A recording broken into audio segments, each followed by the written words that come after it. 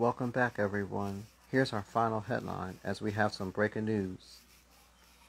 An 18-year-old teenager was being shot to death at least 7 times, then ran over by an ATV in the Fairhill section. The shooting happened just before 9 o'clock this evening on the 2900 block of Mashshur Street.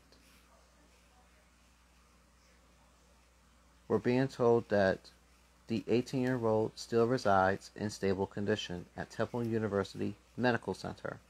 Nobody has been arrested, no weapons weren't being recovered, and this investigation now continues until somebody comes clean and finds out who could have done something like this to the 18-year-old teenager.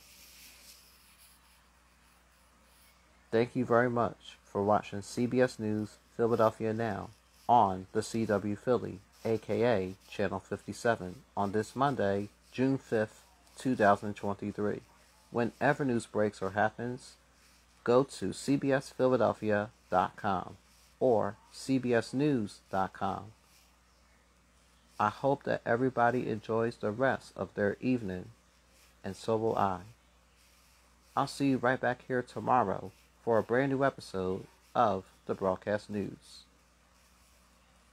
Be safe, be smart, and be respectful to yourself and other people. It's the right thing to do, and it's for your own safety and concerns. Take care. Bye-bye. See ya.